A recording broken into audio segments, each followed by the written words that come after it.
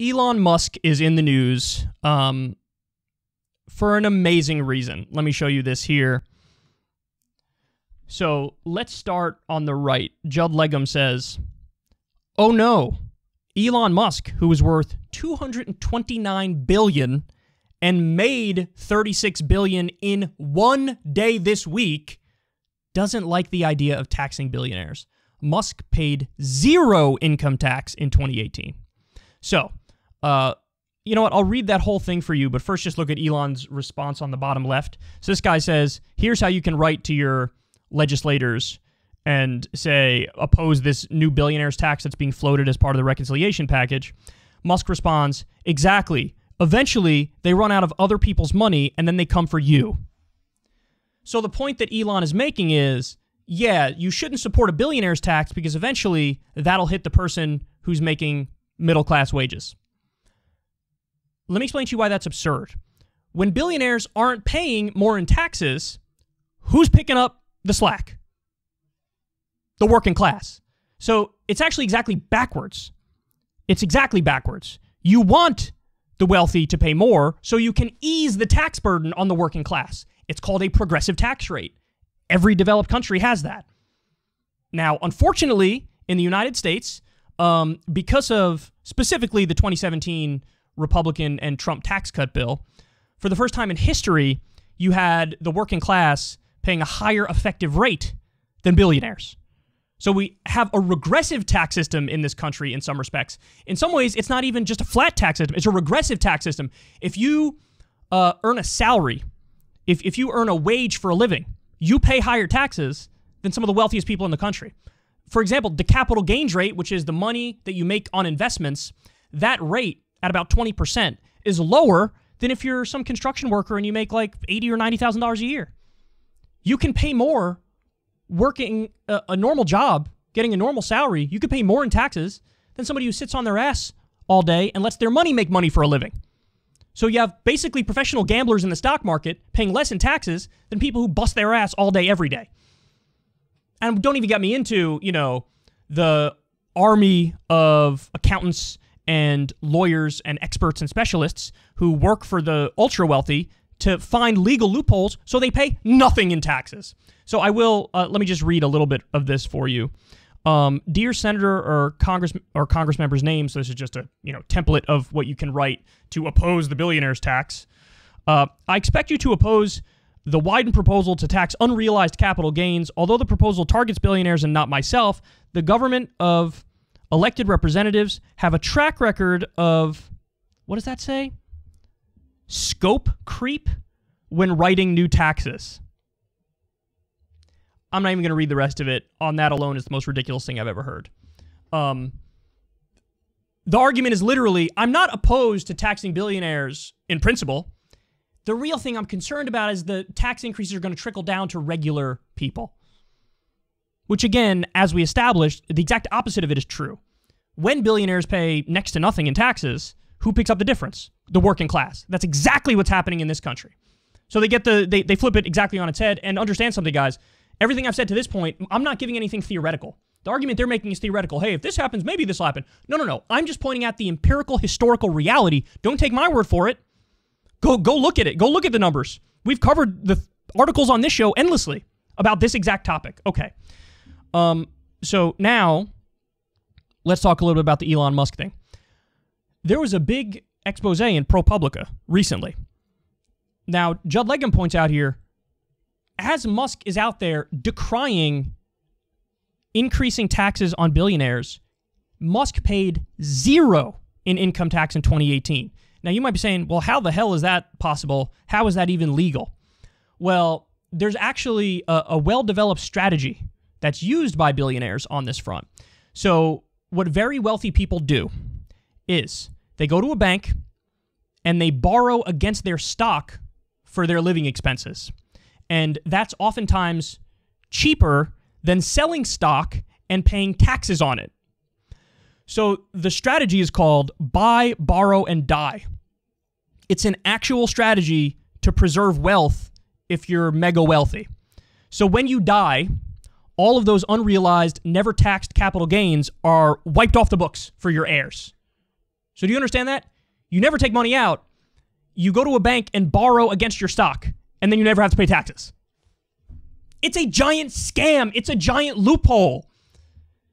Anybody who looks at this with a sober, reasonable mind realizes these people are giant tax cheats. They're tax cheats. Now, you're earning a regular wage and you're paying your taxes and you feel like a sucker.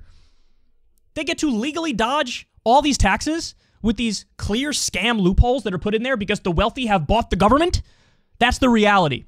So just to give you guys more of an understanding of just how bad it is, the wealthiest people in the country pay next to nothing in taxes. So the true tax rate for Warren Buffett, for example, 0.10%. How about Jeff Bezos? 0.98%. Michael Bloomberg, 1.30%. How about Elon Musk in the long term? So not just in 2018, but over like a 5 or 10 year period. His true tax rate was 3.27%. So, hey, credit to Elon. He paid a little bit more than a lot of the other douchebags who are billionaires who rigged the rules. Good on you, man. But what happened is I think Elon finally figured out in like 2018, oh, I can pay nothing. Let me just do this Weasley trick, which is technically legal, which clearly shouldn't be legal. So understand, guys, dude he had the largest wealth increase in a single day in history. He made $36 billion in one day.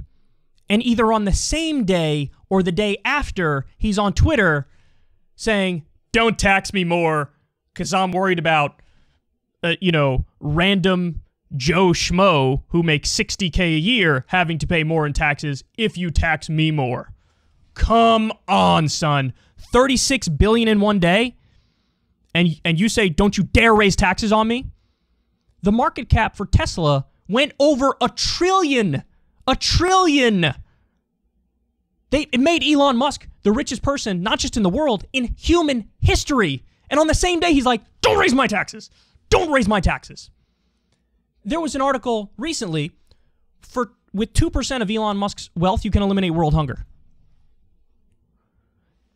Did you know that nearly 50% of the world population lives on less than $5.50 per day?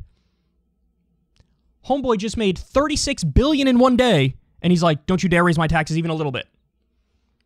I mean, it's a joke. It's an absolute joke. So to give you guys a little bit more information, a report came out the other day from the Institute for Policy Studies. America's billionaires, their wealth has grown 2.1 trillion during the pandemic. So that's collectively their wealth has skyrocketed by 70%. And at the same time, 89 million Americans have lost their jobs.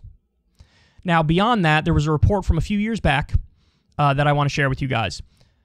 And I brought this up before, but I feel like it's totally pertinent to the conversation we're having now. The top 1% of Americans have taken $50 trillion from the bottom 90%. So this is from 2018. Take a look. This is in Time magazine. Groundbreaking new working paper by Carter C. Price and Catherine Edwards of the Rand Corporation had the more equitable income distributions of the 3 decades following World War II, 1945 through 1974, merely held steady. The aggregate annual income of Americans earning below the 90th percentile would have been $2.5 trillion higher in the year 2018 alone. That is an amount equal to nearly 12% of GDP, enough to more than double median income, enough to pay every single working American in the bottom 9 deciles an additional $1,144 a month, every single year. Price and Edwards calculate that the cumulative tab for our 4-decade-long experiment in radical inequality had grown to over $47 trillion from 1975 through 2018. At a recent pace of about $2.5 trillion a year, that number, we estimate, crossed the $50 trillion mark by early 2020. That's $50 trillion that would have gone into the paychecks of working Americans had inequality held constant, $50 trillion that would have built a far larger and more prosperous economy, $50 trillion that would have enabled the vast majority of Americans to enter this pandemic far more healthy, resilient, and financially secure.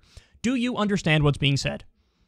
If you look at the income inequality, the wealth inequality, the pay ratio, the wealth ratio between the top 10% and the bottom 90% in what's called the golden age of economic expansion in the U.S. when we were the only game in town.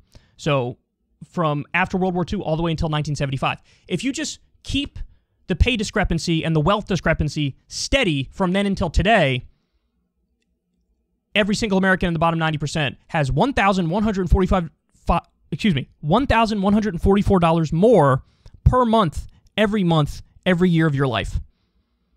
So effectively, because the rules have been rigged, because the wealthy and corporations have bought the government and rigged the rules in their favor in a variety of different ways, because the rules have been rigged, the top 10% has taken 50 trillion, now it's like 51 or 52 trillion for 2021, from the bottom 90%.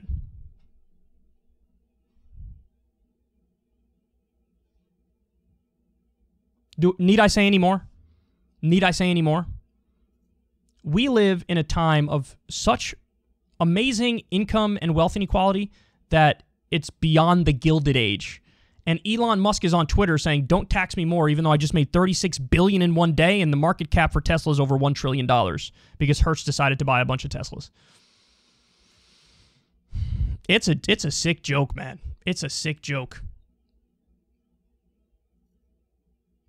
Imagine the selfishness and the greed to get you as a billionaire to make that case. And for the average person to side with Musk on this, imagine the years and years of Kool-Aid drinking and ideological brainwashing that get you to the point that you're against the most common sense idea of all, which is, yes, redistribution of wealth. Nobody's talking about redistributing so everybody gets exactly the same amount. Nobody ever said that. Nobody would argue for that. If they did, they'd be insane. But should we live in a country where 30 million people don't have health care? Should we live in a country where medical bills are the top cause of bankruptcy and 45,000 people die every year because they don't have basic health care? Should we live in a country where 78% of Americans live paycheck to paycheck? Half of working people make $30,000 a year or less? Should we live in a country with over $1.7 trillion in student loan debt? Should we live in that country? At the same time, just a handful of people are getting this wealthy? No. I think you know the answer to that. You need redistributive policies. You need to tax the wealthy. You need to provide people with the basics. You know, universal education, including higher education, college, universal daycare, universal health care, a living wage, unions. Something's got to be done to fight back against this, because this is as extreme as it gets. Hey y'all, do me a favor and like and subscribe. It helps out big time in the algorithm. Click the bell as well for notifications when videos drop, and watch that video on screen right now. You know you want to.